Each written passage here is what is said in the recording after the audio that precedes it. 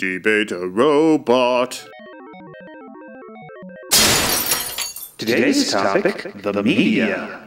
I am so sick of how the news media sensationalizes trivia, encourages reactionary fear, and serves as a mouthpiece for the spin of the powerful while ignoring the stories that actually matter. I know. Is it not great? ? No, it isn't. I especially appreciate how you humans are so frustrated with the media that you have given up on holding it to any standards whatsoever. Huh? With your certainty of absolute corruption, you have conditioned yourself to reject out of hand anything that goes against your personal biases, while accepting anything that panders to your basest instincts, no matter how absurd. We don't always do that. You shall be incredibly easy to manipulate. When robots take over the world, we shall fill the airwaves with inconsequential lies that play upon your fear and hatred to distract and mollify you from our more heinous activities. We won't stand for that. Not unless there are at least 3 Kardashians involved. CNN shall become RNN. MSNBC shall become RSNBC.